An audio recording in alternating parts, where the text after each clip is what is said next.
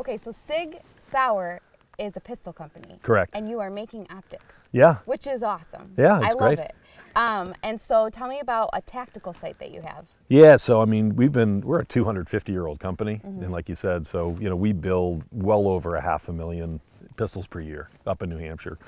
And you look at rifles. When you go rifle hunting, you have an optic on it. Right. You go turkey hunting like we are here in South Dakota, you got a red dot sight on your shotgun. But most people, when they pick up a pistol, they're still using iron sights. Yep.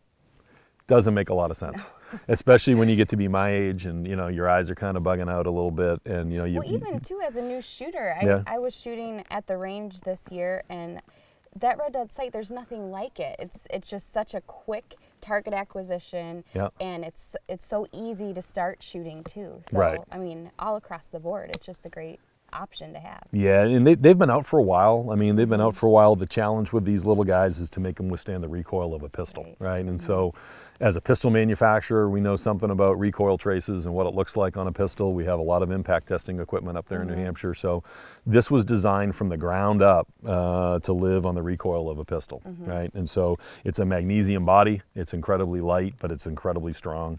All the electronics inside are potted. What does that mean? It means the circuit board, all those components are floated in a sea of epoxy, and then it's hardened. Okay. So on every recoil, those components can't go anywhere. They're basically locked and glued in place. Super durable. Super durable. We have a two-piece design.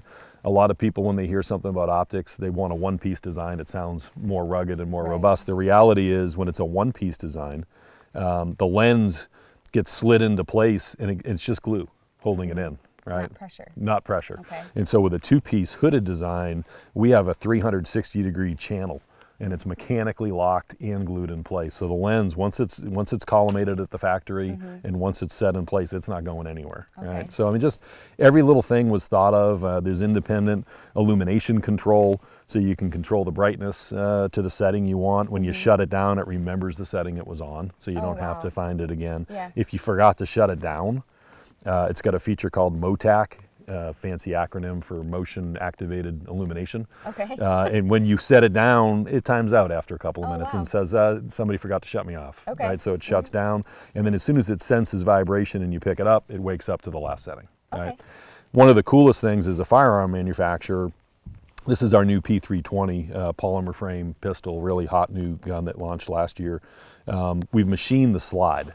Right, so it doesn't seem like a lot, but by dropping that sight down about 1/8 of an inch, we've got a slot in the back of the Romeo 1, and you can co-witness your iron sights through the glass. So if you ever have problems with a battery or you want to use your iron sights, you can use them right through the sight window. Well, that's awesome. That's going to be on 6 of our most popular guns: the P220, P226, P227, P229, and the P320 and a 1911. Okay. And so it's it's a fantastic product. It's lightweight, and once you've used it, like you said, I mean, it's so much more intuitive to pick it up and just put that red dot on target. Right. You know, so.